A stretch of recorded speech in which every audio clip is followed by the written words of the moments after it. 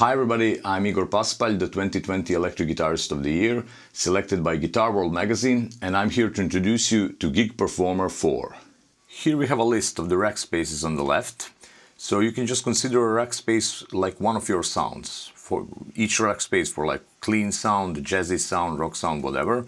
So I already have set up here for a few of my favorite plugins, but now just for the sake of demonstration, I'm just gonna open the blank gig file, so you can just see how easy it is to insert your own favorite plugin, connect everything, and which will get you going.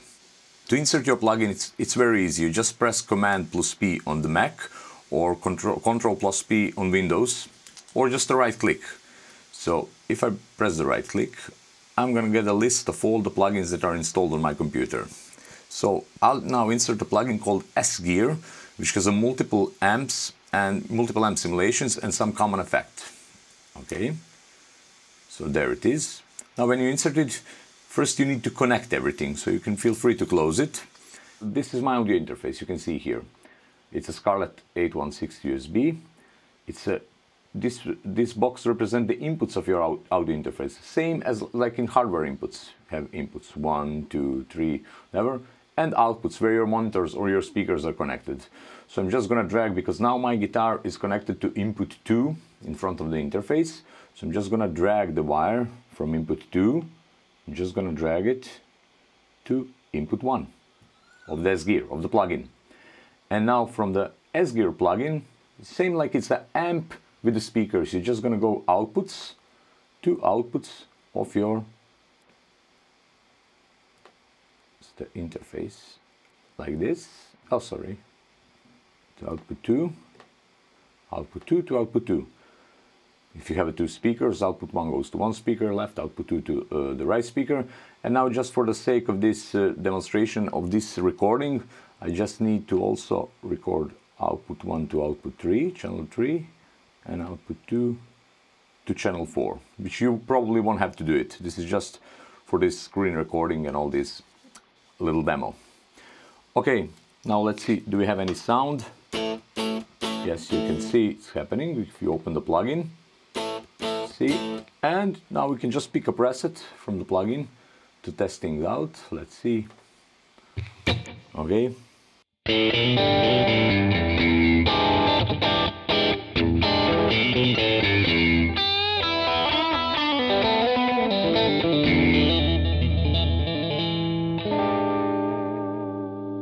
And there you have it, it's working perfectly.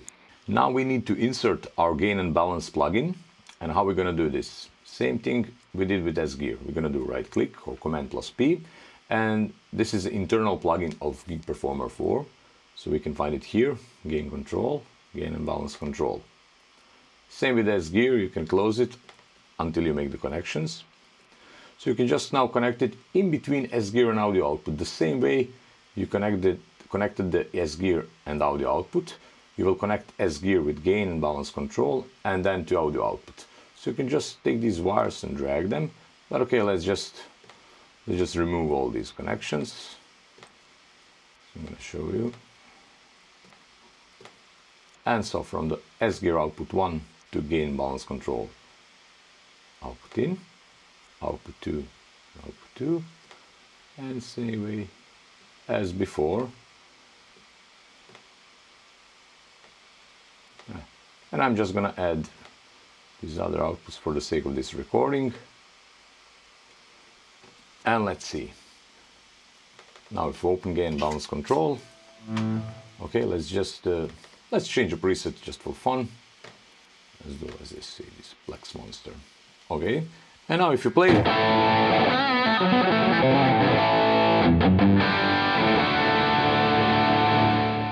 can see, you can change the volume.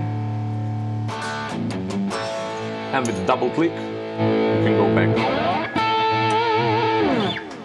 Okay, so we need to click on the edit button at the top, which will bring up the panel view in edit mode.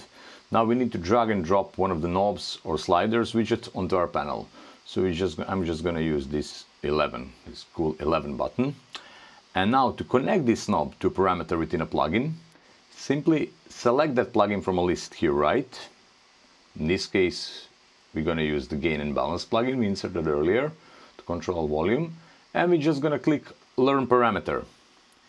Now we just need to move this slider a bit, and you see Gig Performer will connect it to your knob, and you can see how the knob moves if I move the slider.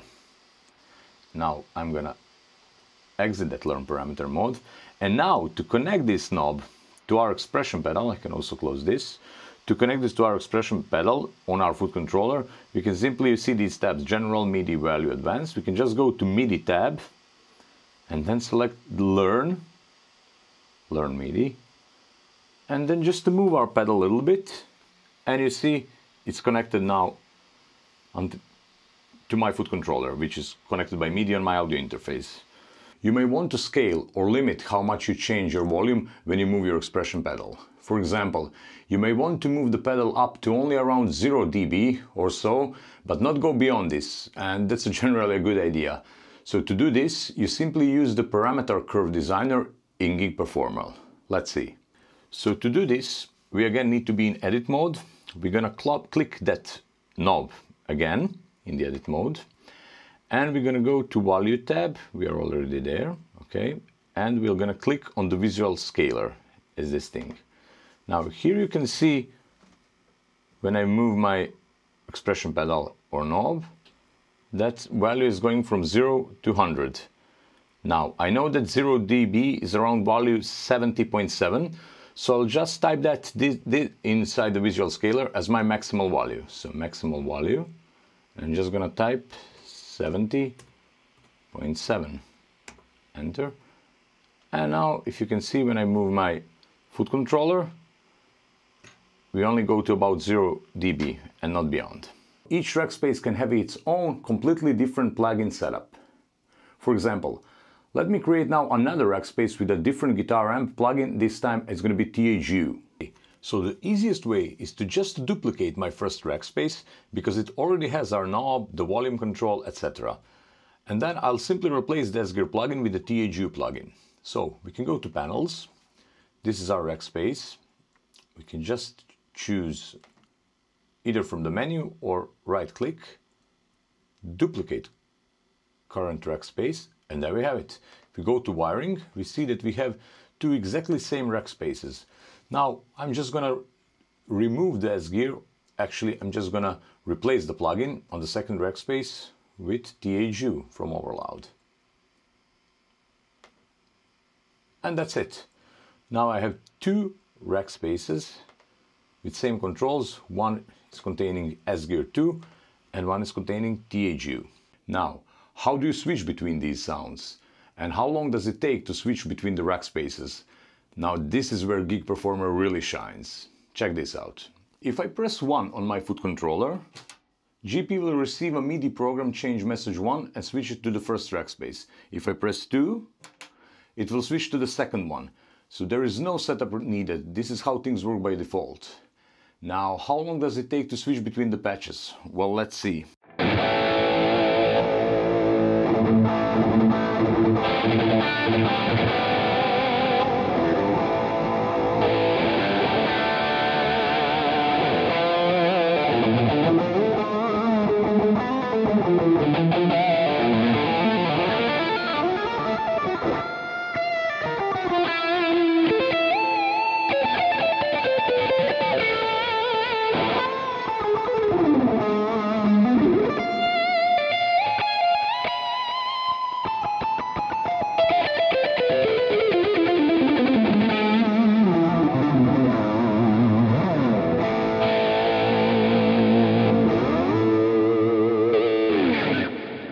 Now we just scratched the surface of this amazing piece of software. It is worth mentioning that Gig Performer was created by performing musicians themselves, who understand the joy and stress associated with live performances. Then they understand that the last thing you want to think about when you go on stage is your gear. It just needs to work, and Gig Performer creators understand that. You don't have to look or even have your laptop on stage if you don't want to. Once you connect things with your MIDI controller, you can just do your things and play. There are many more useful features in Gig Performer 4, like the global Rackspace, OSC support, audio and MIDI players, GP script language, support for songs, setlist, and so on.